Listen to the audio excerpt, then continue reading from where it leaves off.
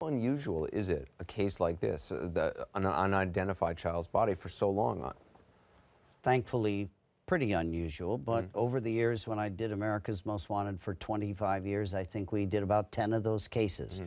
And some of them were never solved, and some of them we got lucky and solved, and people came forward. It's hard to imagine. I mean, how does a child,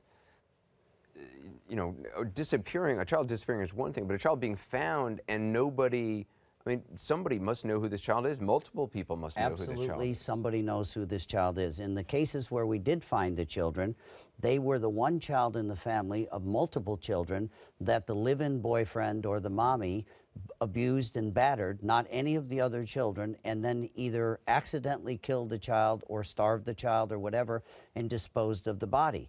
And then we always ask the same question. Somebody must have known that child. Please have the courage to call somebody. But I learned one thing on America's Most Wanted for 25 years and in the last year of the hunt. People do not want to talk to cops. They don't want to call the Massachusetts State Police or the FBI or the Marshals. They don't want to be dragged into the case.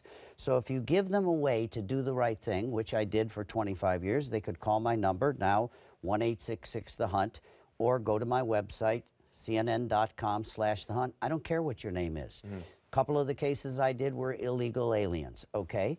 There's 15 million illegal aliens here, good people that are pursuing the American dream, but they don't want to talk to police and get deported. So sometimes they know who the child is and they may see something. If they're a migrant in Texas or Florida, they may have seen the child and say, you know what? That family always abused that child. I'd like to tell somebody I think who it is, but I can't because I think I'll be in trouble. So I was saying to those people, we're not going to involve you. No cop's going to come. Nobody traces or taps my phones at the hunt. It worked for 25 years, and last year I caught 5 people because I guarantee remain anonymous. Somebody knows who that little girl is. She deserves a burial.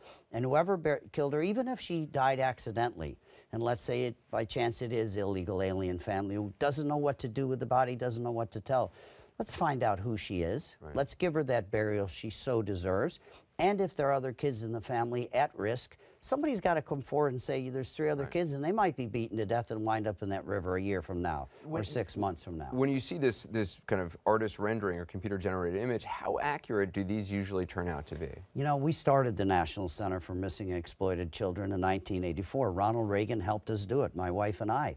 And the center has the best pros in the country. They have put together computer aging of missing children for years, right on. You've seen some of the pictures. The kid will get recovered and it'll be that kid.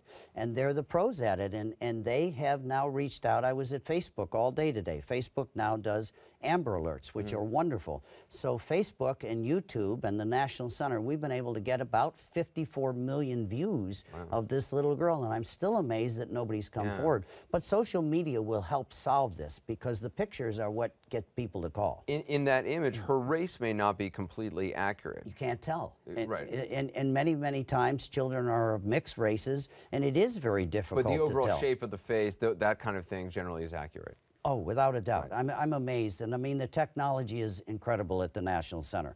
They're pros. The Massachusetts State Police and the Massachusetts cops know they're pros. And that picture is going to keep being shown. And I may even show it on Sunday night if her identity isn't known, because we really need to find out who she is.